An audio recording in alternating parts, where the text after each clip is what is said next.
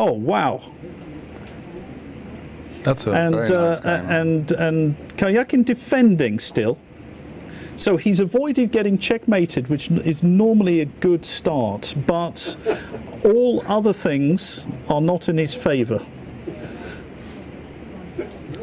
But then he's known for surviving. Yeah. Pretty hopeless position. No, this is just gone. Not this one. Gone. Yeah. Great crushing victory for Magnus Carlsen. Brilliant, actually. From what looked like a slightly dodgy position. Brilliant tactics. Within 10 moves, it was suddenly a totally different picture. He's great. Very impressive. Nice. Yeah. And strengthening his and he won lead. with the dodge. Another one bites the Dutch. Yeah, indeed. Yeah. So I'm quoting you. I have to say I'm not that funny. No. Right.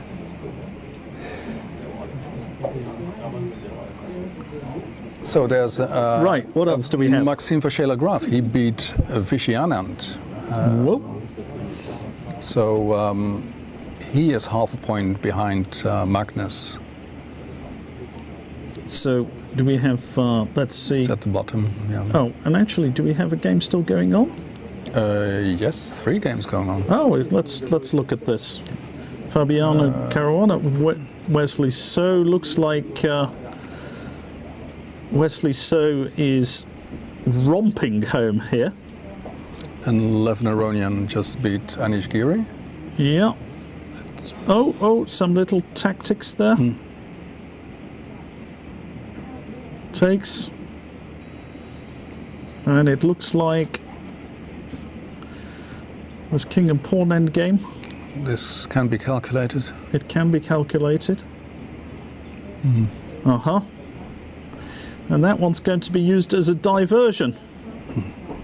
The black king is coming to c2, so that will be game over. Wow. Yep. Fabi resigned. So Wesley So is on what? He's on 2.5. So he's a bit behind. He's a bit behind. So what else do we have? And so MVL. There was a draw between Kramnik and Nakamura. Yeah. So MVL 1. Yeah. So at the top we have Magnus Carlsen, who just won a beautiful game against Sergey Karjakin, very impressive play. And half a point behind him is Maxime Vachier-Lagrave, who beat Vichy Anand, which is quite something too. And actually only one player behind that, so it's starting to spread out. There's only one player on +1. We had several. Well, it's amazing that after 5 rounds there's already a 1.5 point gap between number 1 and 4. Yeah. So that's that's unusual. So let's see what the next round will bring. As if someone wrote the script, it's Magnus Carlsen against Vachier-Lagrave. So if Magnus wins that one, that would be a big step towards winning the Blitz. Okay. So we'll be back shortly. They are going to set up the pieces again, and Magnus Carlsen against Maxime Vachier-Lagrave is on the program soon. With you in a few minutes. Yeah.